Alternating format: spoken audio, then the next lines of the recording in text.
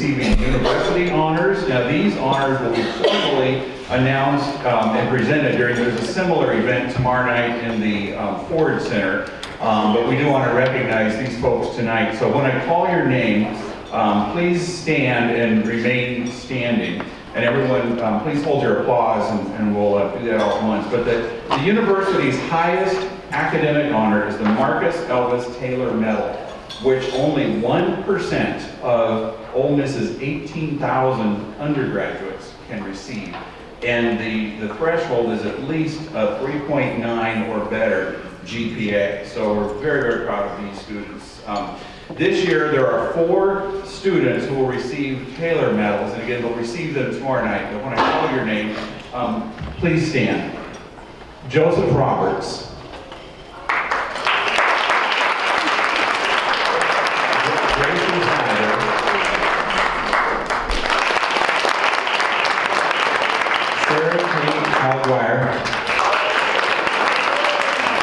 And Mary Albert.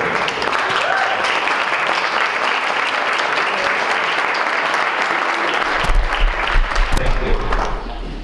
There are several additional academic honors that will be recognized by the university again in a ceremony tomorrow night. However, we do have some plaques for them here tonight. So when I call your name, please come forward to receive your own plaque. So the first award is for the Graduate Excellence Award in Integrated Marketing Communications.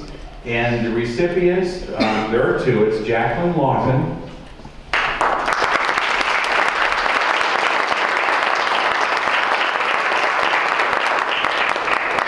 and Marnie Merritt.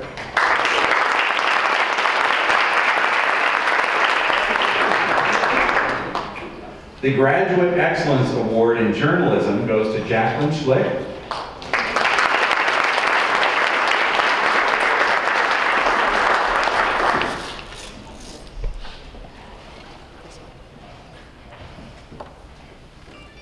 The Kappa Tau Alpha Journalism Honor Society Graduate Student Top Scholar Award goes to Pepper Taylor.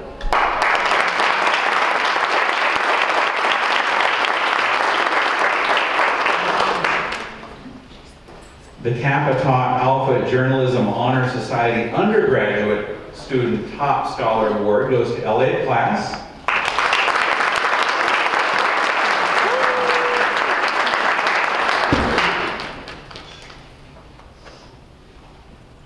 The Lambda Sigma Award in Journalism, and this is for the best journalism student all around, is Abby McIntosh.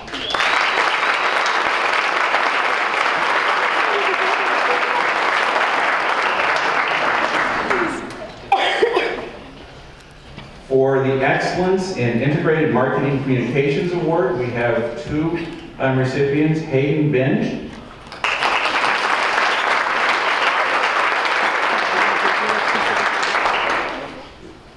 and Savannah Woods.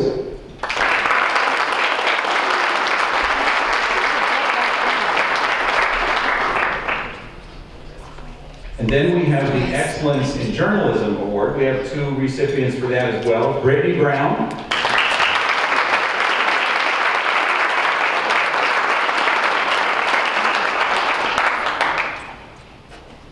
And the other one is Haley McKee.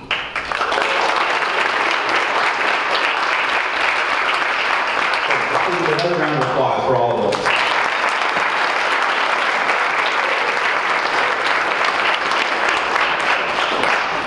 We also have students who are honored on campus with the University of Mississippi Who's Who. This requires a 2.7 GPA minimum and is awarded to seniors who have provided extraordinary leadership and service. Students selected for the Who's Who are eligible for the university's Student Hall of Fame. Now they're going to receive their certificates and plaques separately at a ceremony in the Ford Center on Friday. And at that time, the Hall of Fame will be made public. But our students who were selected for this year's Who, I'm going to read the names and just stand and remain standing for this one. Hayden Bench, and we'll hold all our applause till they're all standing. Hayden Bench, Dee Dee Bose, Brittany Brown, Sarah Calguire, Caitlin Campbell, Mary Dillard, Kristen Howitt, Reed Ashton Kevin, Abby McIntosh, Haley McKee, Chauncey Mullins, Ethel Mwedzi Wendera, Slade Brand, Jade Richardson, Davis Roberts, Mackenzie Ross, and LaShrika Thornton. Please join me in recognizing.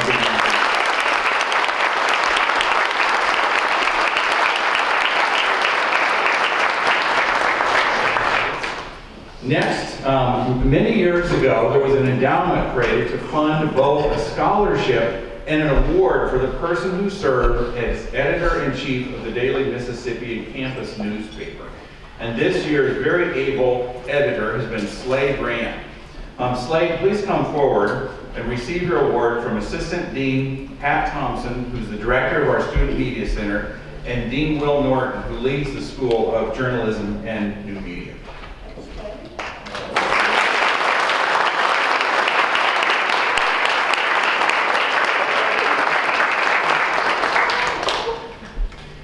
We now come to the school's Dean's Award. So these are awards within the school. And this is an honor that we have created by our own school faculty, and it's limited to 10% of the program majors, and it's based on scholarship, service, and leadership in our school. Students are nominated by members of the faculty, and then the final selections are made by the school's leadership team.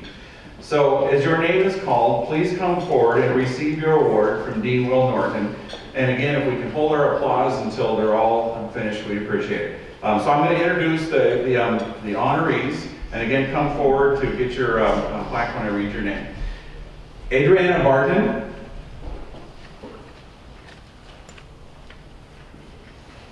You know, let's clap when it's called.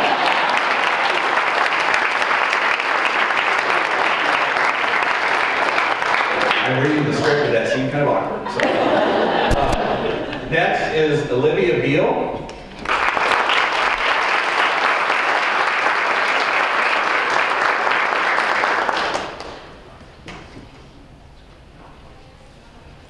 Lindsay Brakefield.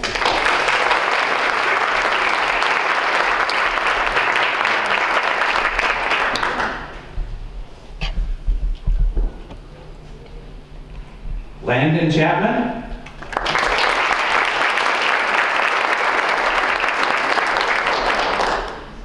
Antoinette Collins.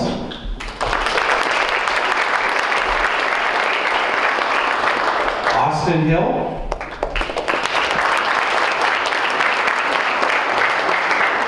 Alexis Lee.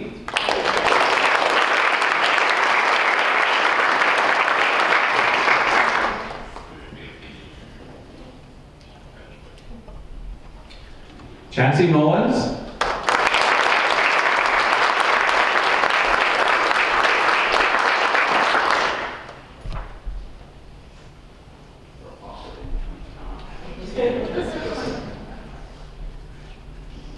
Alex Meyer.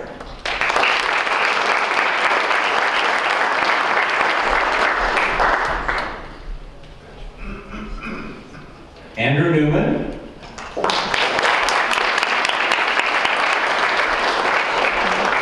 Clay Patrick.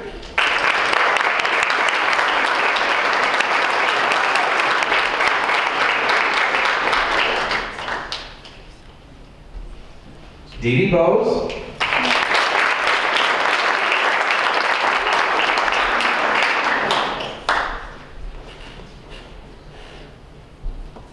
Daniel Payne.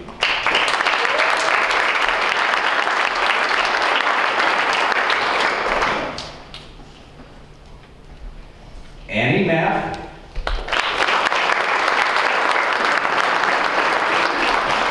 And Mackenzie Ross.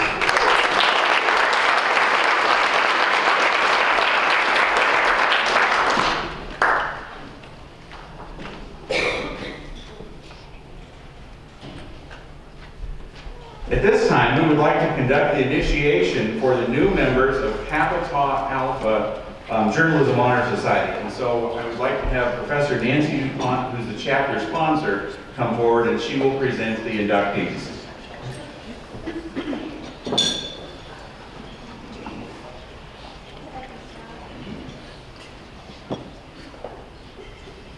When I call you, please come forward.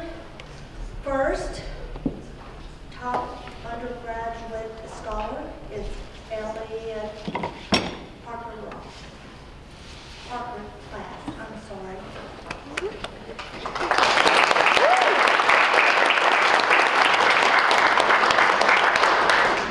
I have a bunch of things to say. This medallion, you should put it on right now. Yeah, absolutely. This is your honor sword. This is your pen. This is your friend. I acknowledge and this is your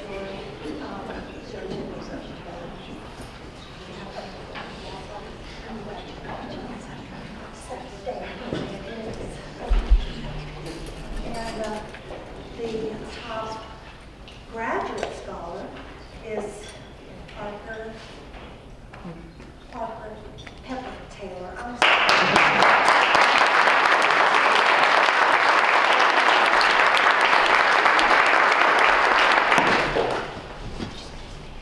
I have the same stuff to give you. Wear this tonight and wear it on your graduation. This is your friend.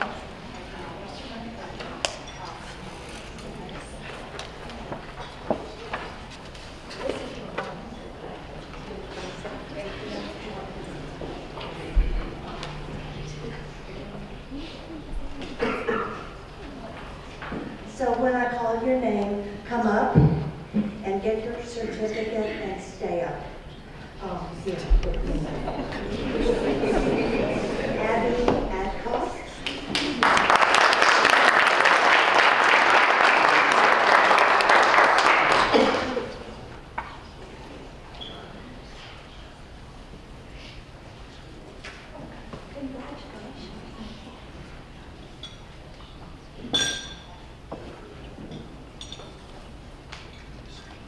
Bethany Atkinson.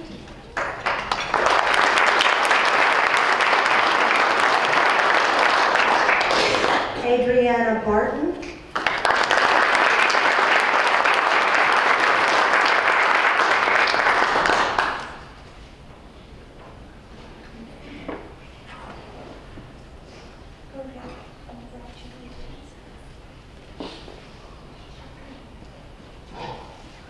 Mary Evelyn Brown.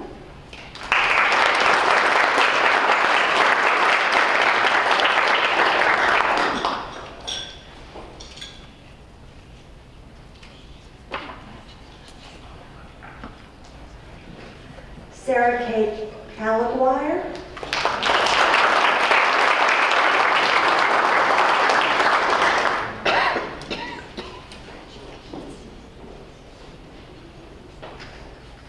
Caitlin Campbell.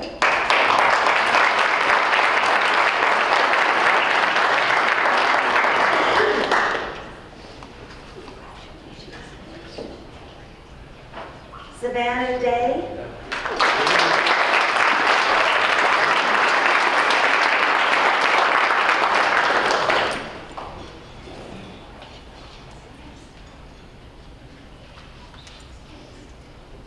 Madison Elaine Enfield. I'm sorry.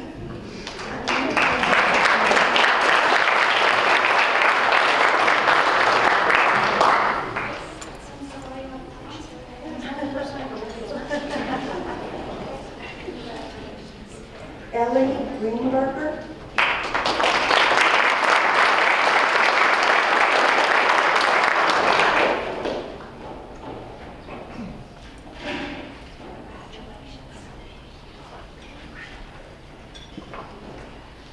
Allison Ann Gusmus.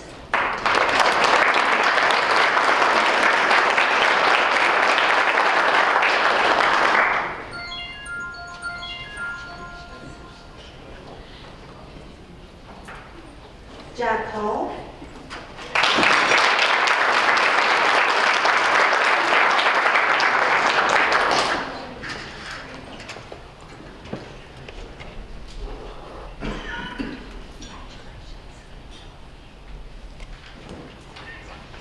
Anna Herman.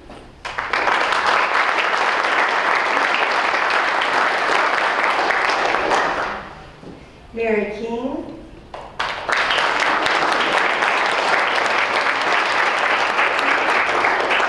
Ashton Kevin.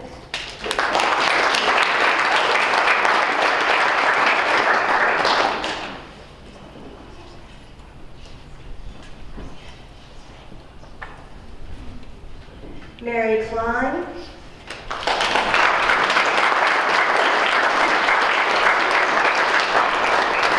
Elizabeth Lamford.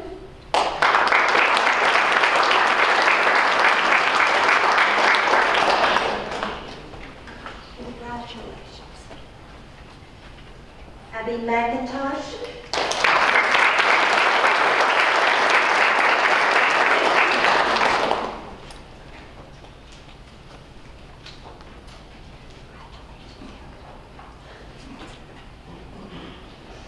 Peyton McNeely.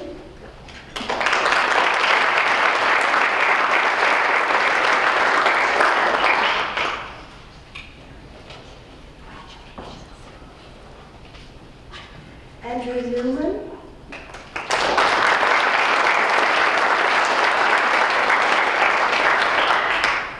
Jonathan Payne.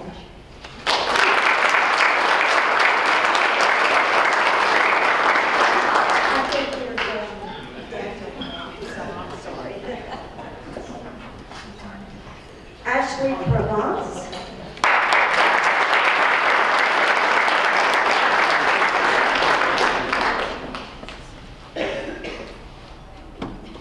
Josie Slaughter.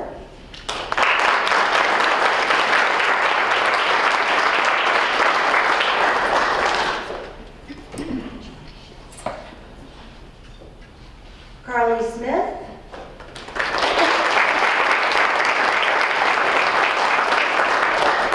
Mackenzie Tranberry.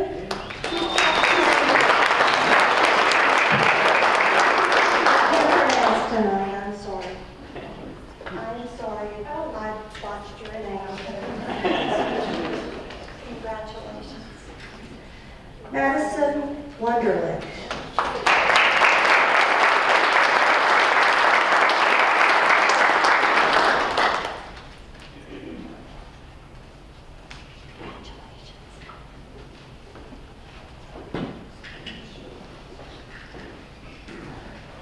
You've already met me. I'm Nancy DuPont, the advisor to the School of Journalism and New Media's chapter of Kappa Alpha.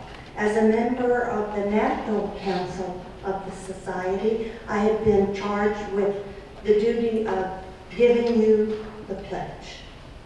This society was founded at the University of Missouri in 1910 by a group of men and women who sought to form a bond of union among students of unusual achievement.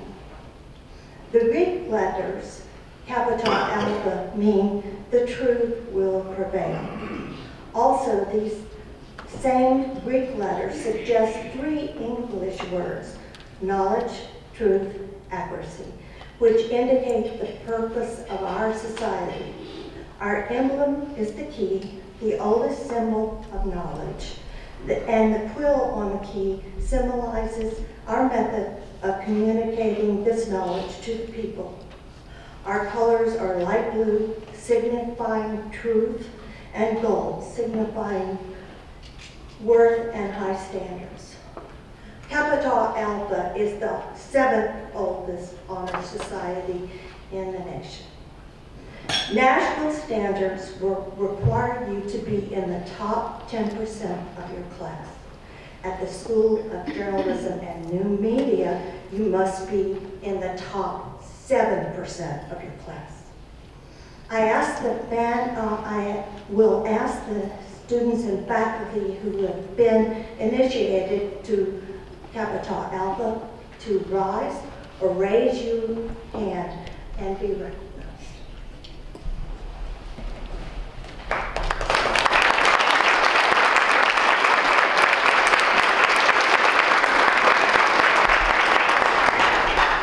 Students, raise your right hand and listen to the pledge. I do solemnly promise to be faithful to these cardinal precepts of journalism and mass communications. Standards of education in our fields must be continually be raised. Study and learning are a lifelong obligation. Industry and alertness are the marks of our calling. We must always strive to improve the media. I dedicate myself to the highest ideals of journalism and communication, to the liberty of communication, to honesty, to fairness to all, to skill and artistry, to accuracy, to truth. If you agree, say, I agree. I agree. Congratulations. You are among the elite in journalism and communication scholars.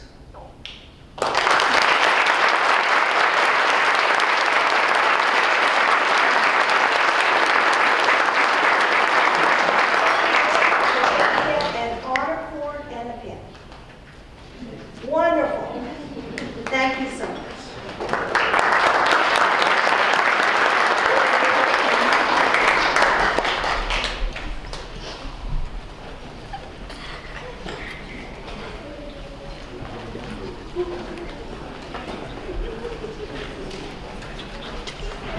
It is a nice problem to have when you have so many award recipients that are winding around the sides of the room. So again, congratulations and thank you, Professor DuPont. Two more awards, or two more students to recognize. Mortarboard is a national organization, and it's based on scholarship and it's based on service. And we have two students I'd like to recognize. When I call your names, please stand and remain standing. Aaron Pennington. All right, and Madison Scarpino.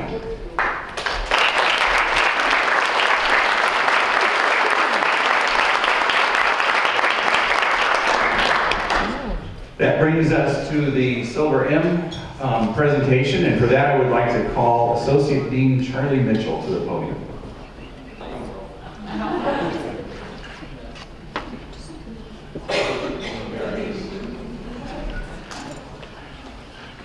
I like that, Associate Dean Emeritus.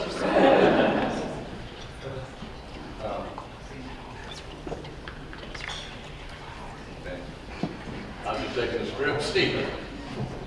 How y'all doing? I'll be brief. I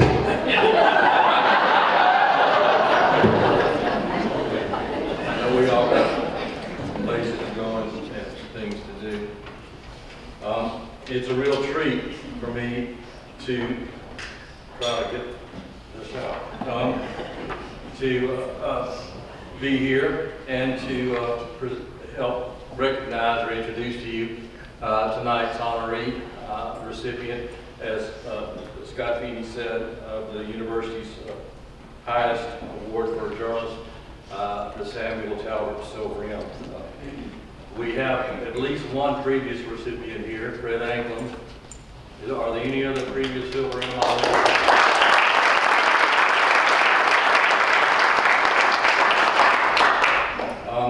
I've known and admired Emily for a long time. We won't go into a lot of details on that. And some of you have heard me tell this story about her because at one time I was a new teacher and I was young.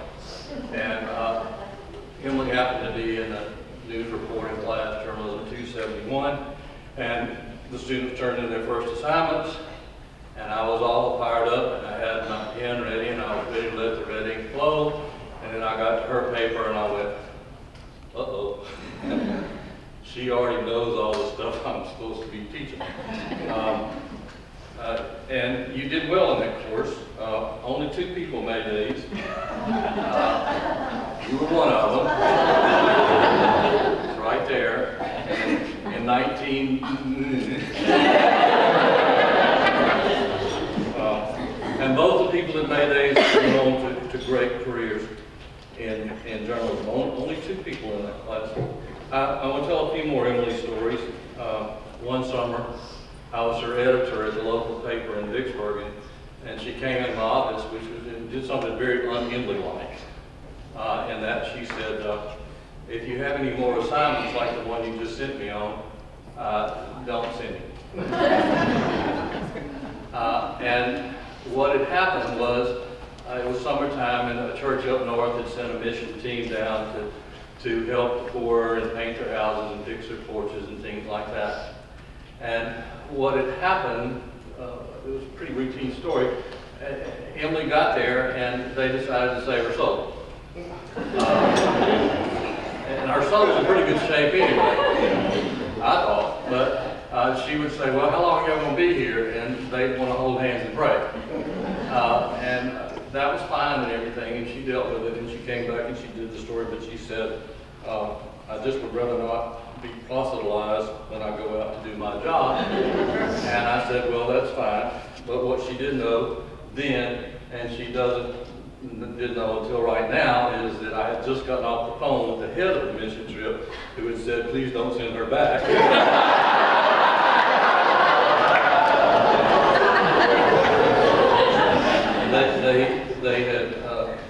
They felt like she just wouldn't work out. She wasn't going to make them sound wonderful enough. One of the things about people in journalism is we really don't get starstruck.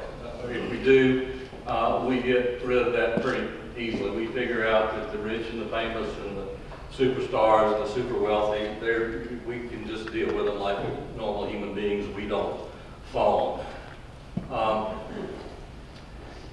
Y'all don't know Emily as well as I do. She's a delightful person. She's got a thoroughly delightful sense of humor. But one thing she doesn't do is giggle. She just doesn't giggle. So one day after she had moved on to greater things and was a reporter at the state and national level, I answered my phone there in the office, and it was Emily, and she was giggling. She said, you've got to hear this. Well, Mississippi had a member of Congress named Sonny Montgomery. And for some reason or other, she was doing a profile or something about Sonny Montgomery. And she knew that President Bush and the first President Bush and Sonny Montgomery, even though they were in different political parties, they were friends. I know in 2019 that's hard to imagine, but it really used to happen. And so on a lark, Emily had called President Bush and asked, for a comment or quote about Sonny Montgomery. And so Emily played for me a voicemail from the President of the United States. He said, hi, Emily. I can't do a Texas draw. This is George Bush. I'd be happy to talk to you about my friend Sonny. So anyway, we don't get starstruck, but the one time I heard Emily giggle was when she had a voicemail from a President of the United States, which was a pretty cool thing to get. The third, and probably 78, 90 stories, maybe 140. We all know now what Hurricane Katrina was. But there was a time when we didn't know what it would be. That particular summer, there had been 10 named storms, A, B, C, D, E, F, G, H, I, J, K. Katrina was the 11th storm of the summer, and it had passed over Florida, and it was an okay storm, here's an O. And we knew it was headed for the Gulf Coast. Everybody knew it was headed for the Gulf Coast, but we didn't know at midweek what exactly was going to happen. The storm, as everybody now knows, got over the Gulf Coast and turned into a monster, or got over the Gulf of Mexico and turned into a monster. Was it New York that sent you? Who sent you to the coast? I went the day, I flew the day after. Okay. And nobody could get in or out. And you had a change of clothes? No. I'm having to edit my own story. But once the magnitude of the worst natural disaster in the history of the country became, or as was becoming apparent, Emily was the voice.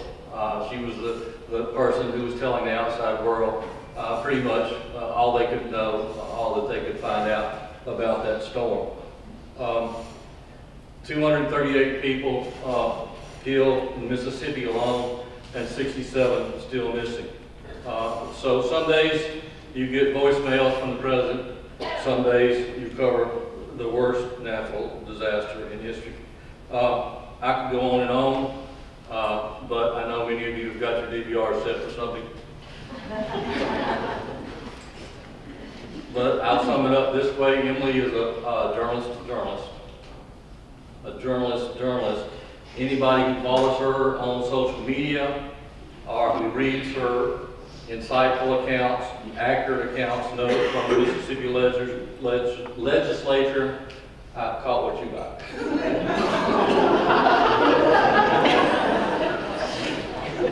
Knows that she is doing tremendous work that frequently goes unnoticed, because that's the nature of wire service work. You don't get a whole lot of glory when you're a wire service reporter. You just do a lot of work. Of course, Emily is very well respected in the legislature, and we know this because they adjourned a week early so she could be here tonight. Saved us millions and millions. They really did. I mean, they're supposed to be in session this week, but they adjourned last week. Isn't that right?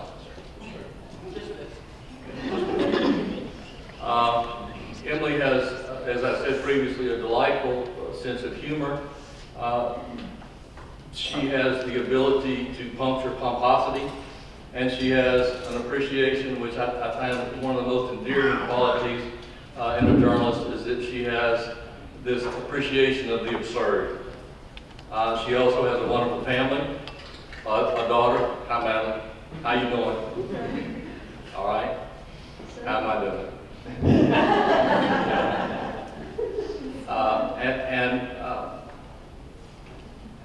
To be the person who was called on to recognize her here these years after she sat in the 271 class is a real treat. So I'll ask our honored dean to come. Oh, Emily, this is a letter you wrote me in 19. I asked everybody that worked for me at the local paper when I was there to send me an evaluation of their experience. Emily did. So here, postmark 14 September 19, is your evaluation. Pardon? Well, you told the truth. That's what you do. Will?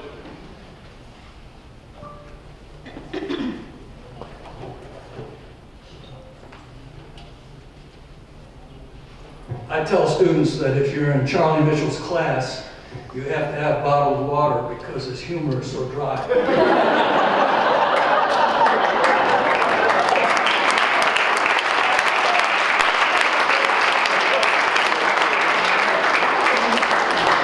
Emily, come on up.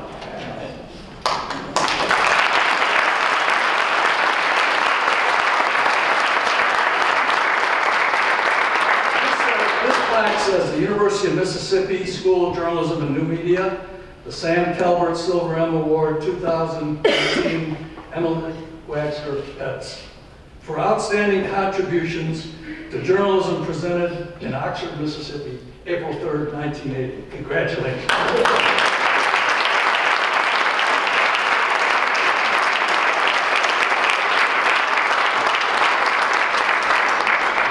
Thank you, Dr. Norton, and thanks, Charlie. thank you all for coming out. This is cool. And this makes me feel old, to be honest. So I had Charlie's class in 1985, I'll say that. And I'm happy that Charlie didn't fail me on the first assignment. I don't know if he remembers this, but he gave us a current events quiz. One of the questions was, who is the chancellor? The correct answer, of course, was Gerald Turner, the chancellor of the University of Mississippi. I had just spent a year as an exchange student in Germany, so my answer was Helmut Kohl.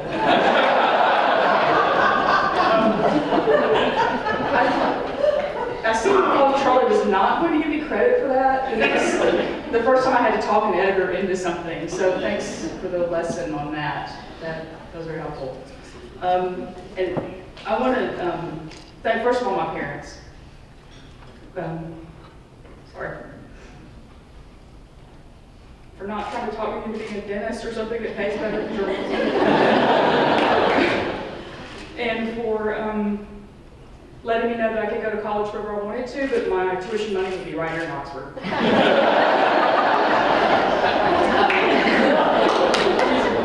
My dad went to school here. He played basketball back in the day, and golf as well, and I got neither of those talents. I also want to thank Larry and Lauren Wagster, by the way, they do their names. Thank my husband.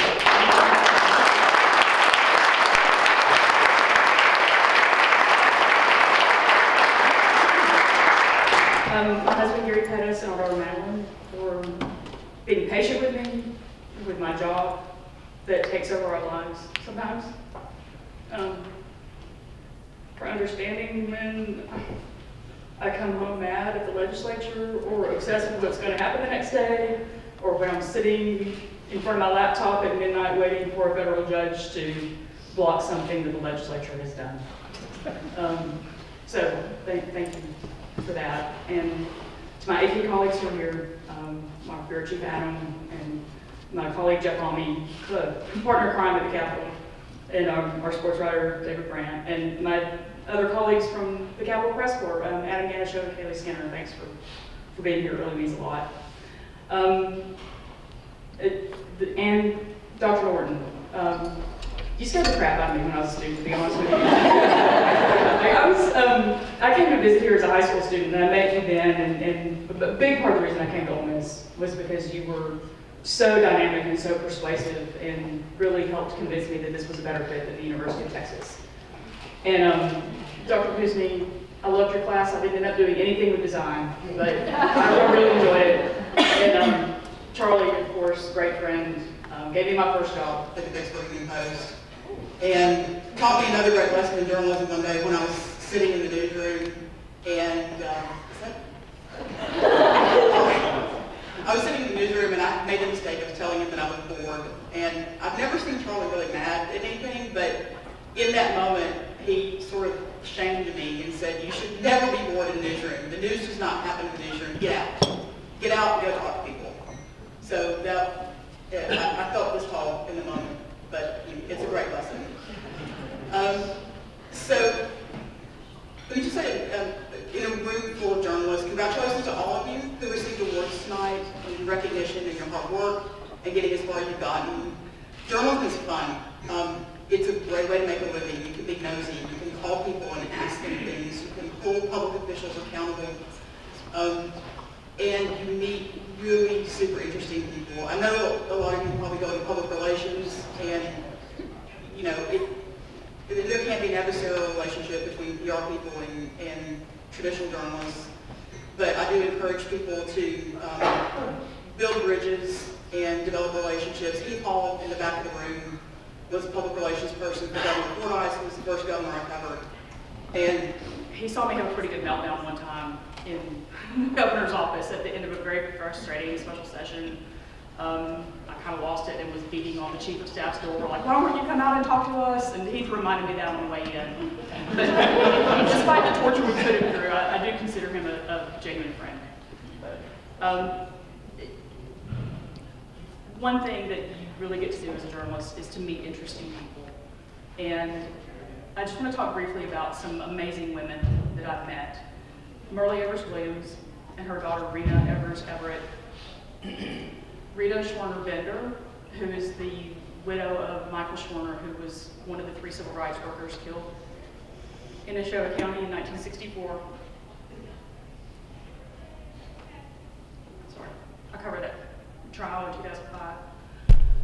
And Judge Trumpower Mulholland, who was a white woman who attended historically black Tudor College in Jackson in the 60s and became involved in the civil rights movement and was one of the people who helped integrate the lunch counter at the wars in Jackson, Mississippi. And for being there on that day, she and her friends and colleagues were doused with ketchup, doused with mustard. The men were slammed to the floor. They were called everything but children of Jesus on that day. And they persevered and helped make this state a better place. I had the privilege of interviewing Judge Trumpower Mulholland a few years ago and doing a story on her, and she's really stuck to her principles of truly believing in equality and truly working to make this country a better place. And it's been a great privilege as a journalist to be able to get to know her. And Rita Schwerner Bender, as I said, is the widow of Michael Schwerner, who along with James Chaney and Andrew Goodman they were killed in 1964 in Neshoba County, Mississippi. She could have been the weeping widow who broke down and made it all about herself, and she never did that. She stood up for justice. She confronted the governor of Mississippi at the time and demanded some answers about where her husband was when the bodies had not yet been found.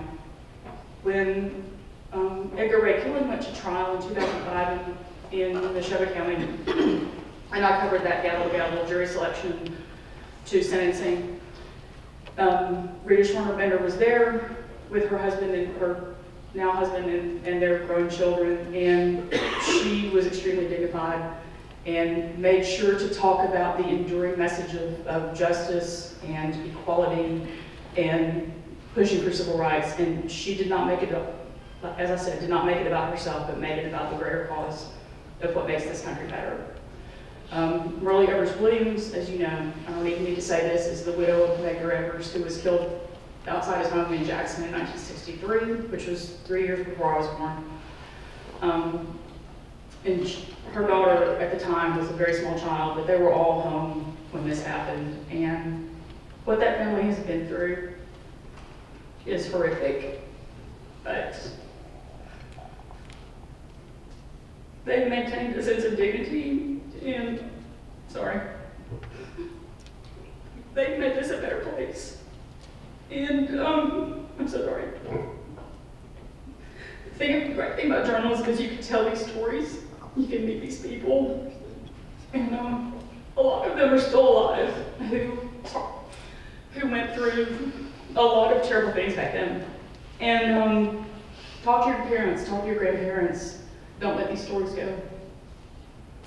Really go out and find them. I mean, you know, everyone has an iPhone now. Record them, do those interviews, get that information, tell those stories. And so, thank you.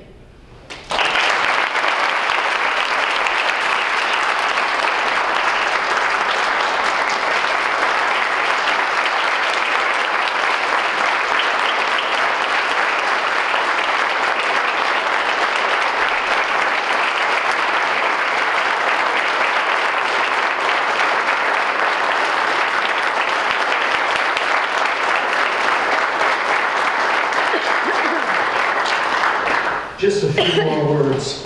We have not introduced Lane Bruce. He came all the way up here from Jackson to see this ceremony. Lane? Where are you? He cut out. I'm sorry to introduce him. Emily didn't tell you, her dad was an FBI agent in Jackson. Just when I was leaving Ole Miss, he came up here to be the golf coach. I had been at Ole Miss 15 years when Emily graduated, so Charlie saying, I could go farther than time. One of the ancient Hebrews writers urged young people to remember the values on which they were raised, so that when they became older, they would not have regrets for their lack of stewardship of their talent. Tonight we have honored an accomplished journalist, a graduate of this school, a member of the Honors College, who has lived by the values with which she was raised and has been a good steward of her immense talents. And tonight we've also honored some of you, and you're just beginning to be stewards of your talents. We hope decades from now you'll be back here and we can honor you in the same way. We're grateful that you understand, as one person said, the principle that whoever works his or her hand, her land, will have plenty of bread. But he or she who follows worthless pursuits lacks any sense. Thank you all for coming tonight. Have a great decade ahead of you of good stewardship.